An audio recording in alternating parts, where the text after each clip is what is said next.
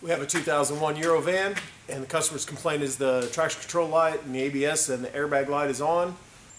We've done some preliminary checks already. I decided it might be video worthy, so I started videoing. We'll show you what codes we got and go from there.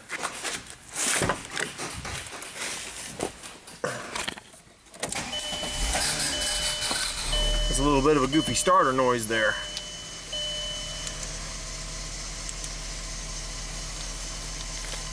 Obviously the ABS light is on, traction light, airbag light, and this is a ESP van. It's got ESP there, and just I noticed during my preliminary checks the horn doesn't work.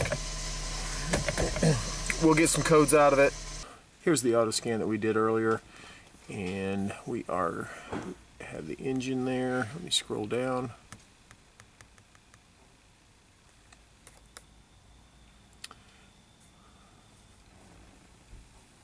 And it says Powertrain data bus, missing message from ABS controller, and engine start blocked by immobilizer. We usually just ignore that code. This car is not having an immobilizer problem. Inside the auto trans, it's got a shift selector, locking solenoid, opener short to ground, and an ABS control module, no communications.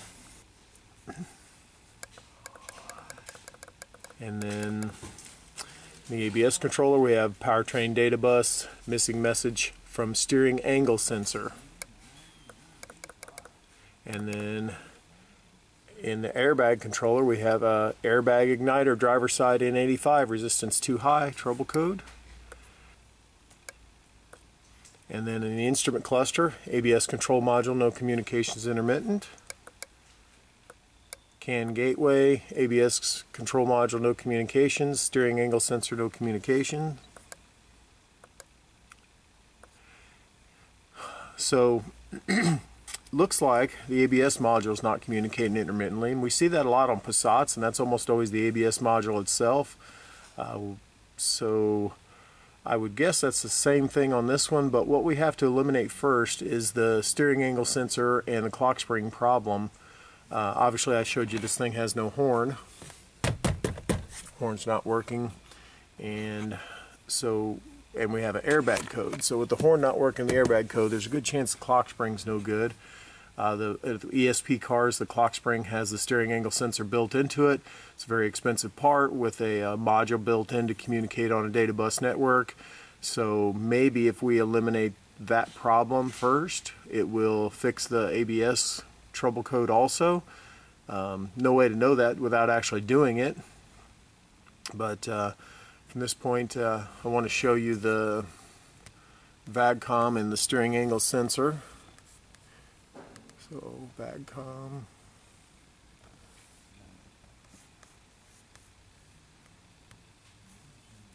and ABS module.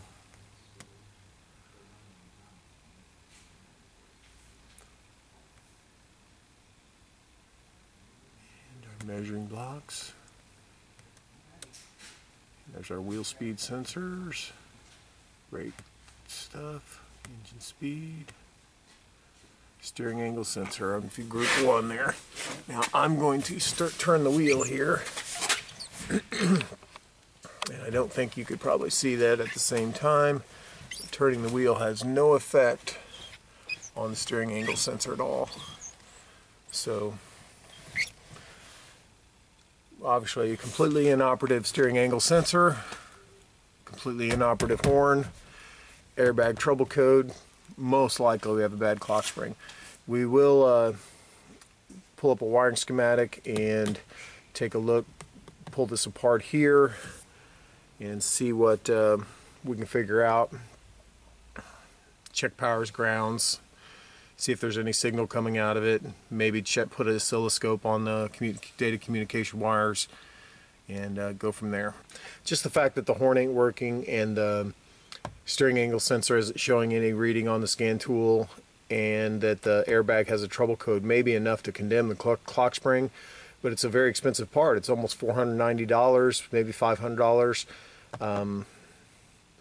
So we don't want to make a wrong diagnosis so we've got to be 100% sure.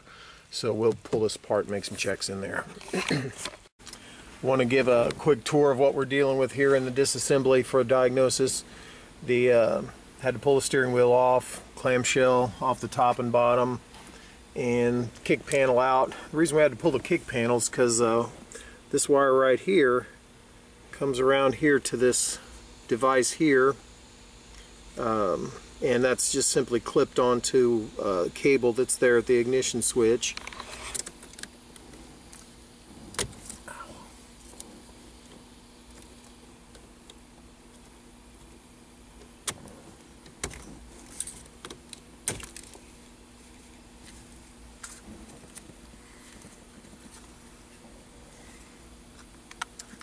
Just want to see inside this, see what this is. It's just like one big fat capacitor. There's no chips in here, just the connector for the wires and one big capacitor. I have already finished the diagnosis on this and I know what's wrong with it now. It was the clock spring, just as I thought, but I want to go over the diagnostic process to share that with you guys. There are 3 separate wires coming out of the clock spring. This one here, 3 separate groups of wires. This one which is yellow, and this one. But obviously the yellow one is the airbag, and I have the schematic for the airbag here, and it shows the driver's side airbag going through a clock spring, and then both these wires simply go to the computer here. Solid state airbag module behind the center of the dash. Now I haven't pulled this out, but I can unplug right here and I can ohm check through here to here where it plugs in, and based on our steering wheel, these wires go to the airbag itself, and in position 1 and 2 here, I don't know if that's the position actually labeled on there, but I'm calling it 1 and 2. Yeah, it is 1 and 2. There is a 1 there. And based on the position for the steering wheel, so I've already diagnosed this. I had to keep moving, but I wanted to definitely show you the diagnostic process. There are 3 connectors here on the clock spring. I understand that the clock spring has the steering wheel position sensor integrated into it. So you have an airbag connector, you have a horn connector, and you have the, obviously this one's yellow and that's the airbag. And right here on the wiring schematic we have the driver's side airbag passing through the clock spring, and then it just simply goes straight to the computer. And our wire colors are green and red, and there we have green and red and red. So we simply ohm check from there into this connector here. This connector hooks to the to here, and then this hooks to the airbag. So since these wires right here go to position 1 and 2, you can just see the 1 there. It doesn't have a 2, but you can see position 1, and then 2 is right next to it. So you can ohm check between here and there should be this does seem to have 0.5 volts riding on both these wires. I should probably show that. Let me go ahead and do that. So I have my negative lead hooked here, my meter sitting there, my positive lead in my hand. I touch it right there with the key on, of course, and I get 0.4 volts. Now that's on one side. Now I touch the other side and I got 0.5 volts. So basically this runs half a volt on both these wires. Be careful doing this. Don't have the airbag plugged in when you do this. I don't know if that would deploy the airbag or not, but you definitely don't want to mess around with it. So as we plug into this, that 0.5 volts should pass to this connector.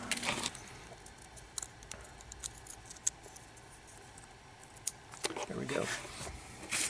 So now that that's plugged in, that 0.5 volts should be making it through the clock spring to there, and it's not. And I've ohm checked this as well. I started off ohm checking it, but then I decided to see if there was a reference voltage on it, and there was 0.5 volts, so that 0.5 volts should be making it to pin 1 and 2 there.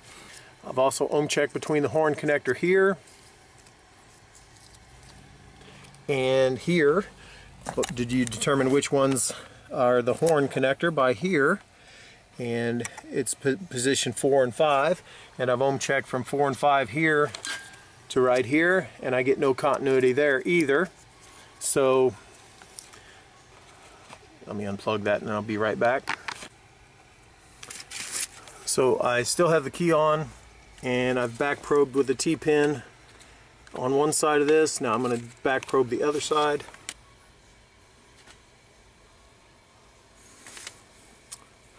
So I've put a T-pin in this one, back probed it, and I'm going to back probe the other one, and then I'm just going to short the two of them together.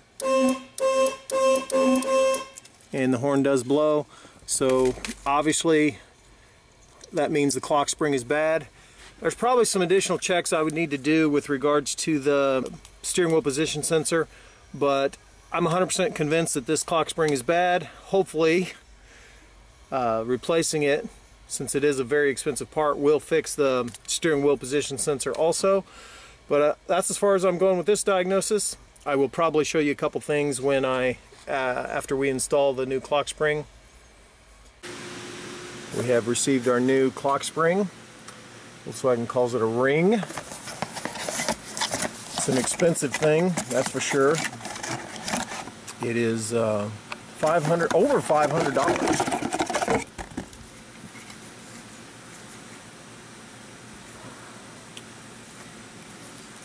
Man, that's expensive for what it is.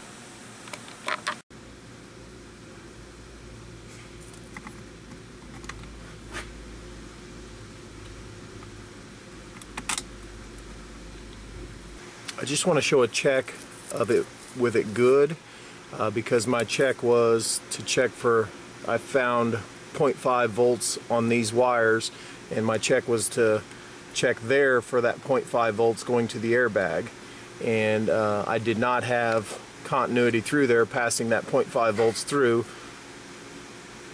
So I want to show it with it, the good one on there as a known good check. So I have the meter sitting there, and I'm going to reach inside there and touch the prong, and now I have the 0.5 volts passing through. Check the second one, and 4.4, very similar to the other one. And the next two wires, one of them should have, by next two I'm counting these 1, 2, 3, 4, 5. The next one should have horn voltage on it. So as I touch that, I have 11.3 volts, and I'm going to get a tool to where I can short across those real quick. And I think it'd be pretty important to,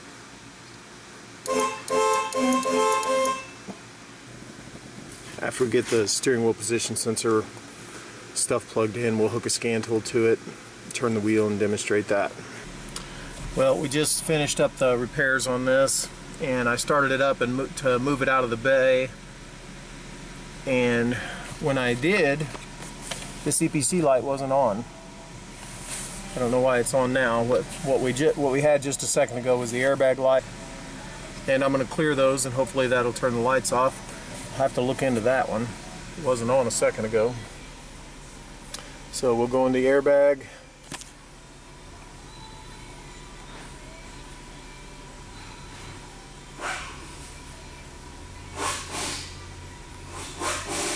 And had an airbag igniter code. In the meantime, it's triggered a supply voltage code.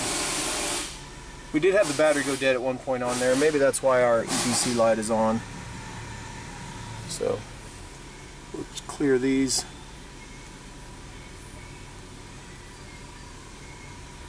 And the code didn't reoccur immediately. We'll go out, go back in, make sure. Didn't reoccur.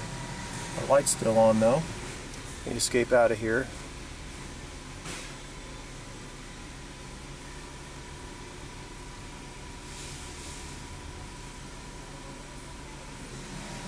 And our light went out when we escaped out. Now for the ABS code. So over to the laptop computer for VAGCOM.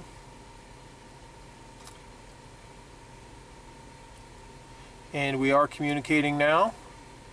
And fault codes, steering angle sensor, memory of image controller, control module incorrectly coded.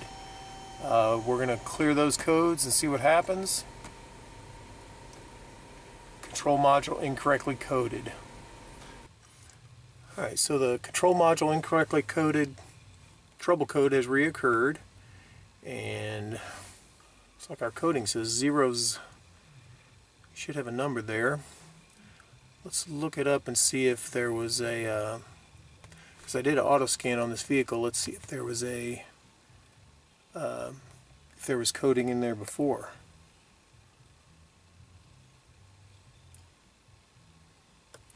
There's our ABS module, and our coding was 06639. So let's see if we can get that 06639 to go into there. 06639. And it says coding accepted after a specific login is carried out, so it's probably not going to accept it. I guess I'll try anyway. And it did not put a number in there, so I would assume that it didn't accept it. Go to the login, and usually VAGCOM will be good and tell us what it is. 40168 is for basic settings enabling, but that doesn't say for coding enabling. Let me go to Rostec's site real quick and see if it shows me what the login is. Okay, so we're at the Rostec site, and it says VW Transporter Brake Electronics with Bosch 5.3 ESP. I do have Bosch 5.3 ESP. How do I know that? Well, this is how. On our auto scan, it shows ESP 5.3. So then we'll go back to Rostec, and it shows how to do it. After login is carried out, you need to recode it. 07669 is the login code, and there's some notes down here that it says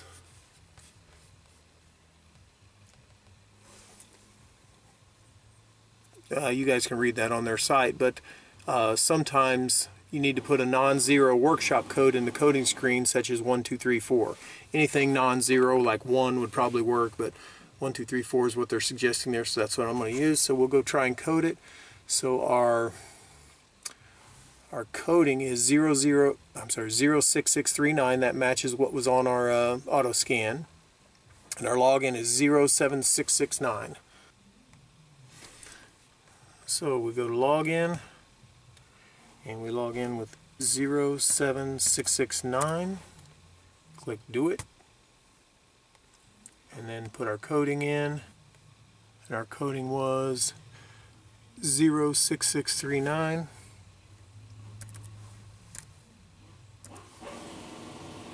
And it says to put a workshop code in there, and I'm just going to use 1, 2, 3, 4, 5. Click do it, and it accepted it. It put it in the soft coding there. So we have to run the basic settings, the steering wheel angle sensor basic setting. In order to do that, I know we need to log in for that, and that login is right there, 40168 40168, and do it, and then basic settings, steering wheel angle sensor alignment, and it aligned it OK, and we click done, go back, and we check our fault codes, and no codes. I do want to look at the measuring blocks real quick here for the steering wheel alignment, or steering wheel angle sensor, to confirm that it works.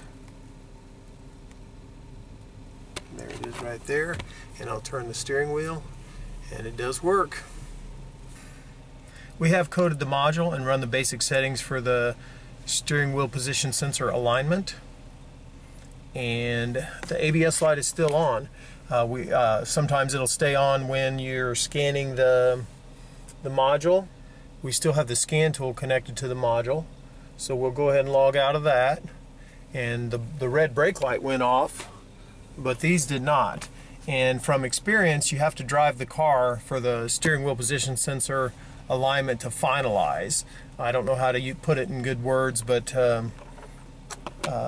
probably driving the car will make this go out. So we'll take it for a quick road test and then bring it back. We finished up the road test.